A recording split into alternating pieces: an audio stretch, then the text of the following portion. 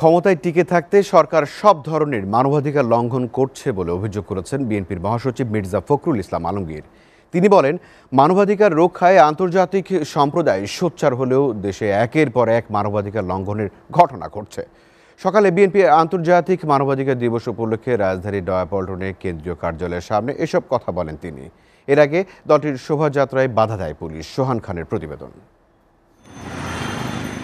আন্তর্জাতিক মানবাধিকার দিবস উপলক্ষে কেন্দ্রীয় কার্যালয় থেকে শোভাযাত্রা কর্মসূচি ঘোষণা করলেও অনুমতি না থাকায় পুলিশের বাধায় করতে পারেনি বিএনপি।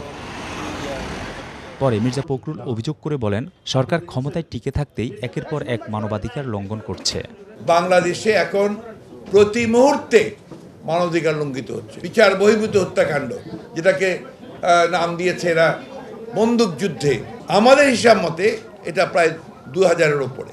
এই সরকার সবচেয়ে বড় যে অপরাধটা করেছে, সেই অপরাধটা করেছে জনগণের প্রতিনিধিত্বমূলক যে নির্বাচন হওয়ার কথা, সেই নির্বাচন ব্যবস্থাকে তারা সম্পূর্ণ ধ্বংস করে দিয়েছে। সরকার খালেদা জিয়াকে অন্যায়ভাবে বন্দী করে রাখার পাশাপাশি তার সুচিকিৎসা না দিয়ে মানবাধিকার লঙ্ঘন করছে বলেও অভিযোগ করেন দলটির মহাসচিব। দেশনেত্রী বেগম খালেদা জিয়া, যিনি এই দেশের সবচেয়ে জনপ্রিয় নেতা, শুধুমাত্র রাজনৈতিক ভিন্নতার কারণে, রাজনৈতিক প্রতিহিংসার কারণে তাকে অন্যায়ভাবে, অমানবিকভাবে তাকে কারাগারে আটক করে রাখা হয়েছে। সব দরজাগুলো বন্ধ করে দিয়ে কোনো সমস্যার সমাধান করা যাবে না। সোহান খান, SATV, ঢাকা।